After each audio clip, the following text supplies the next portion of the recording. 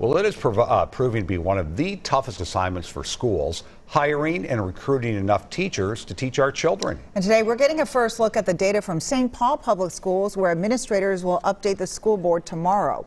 Jonah Kaplan reports now on the biggest challenges ahead with only days to go before school starts.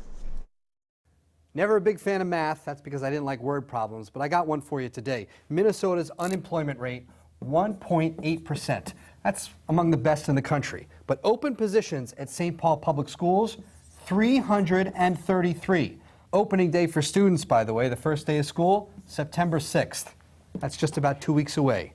So there's your data. Now the problem and the challenge. How to fill these open positions in time, or at least as soon as possible. And among those open positions, 122 of them are for teachers.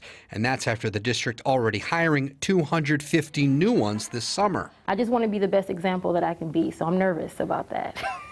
Melissa Livingston is a Central High School grad and owns a popular St. Paul fitness studio. One of her clients happened to be Central's current principal, who made the pitch for Livingston to teach high school health.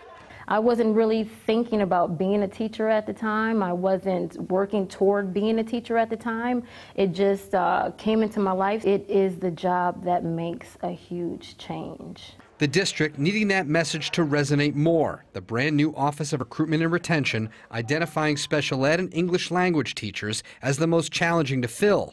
The biggest challenge, though, might be overcoming the public's misconception about what it takes to be a teacher. You don't need to be an expert to teach. You need to be someone who is willing to grow, someone who is willing to continue to learn, someone who is willing to work with kids and help kids develop into the wonderful human beings that they're meant to be. The district says there are contingency plans in place with short and long-term subs. Jonah Kaplan, WCCO 4 News. The only position in St. Paul that is full is counselors. Early this summer, Minneapolis Public Schools Superintendent also reported more than 300 open positions ahead of the school year.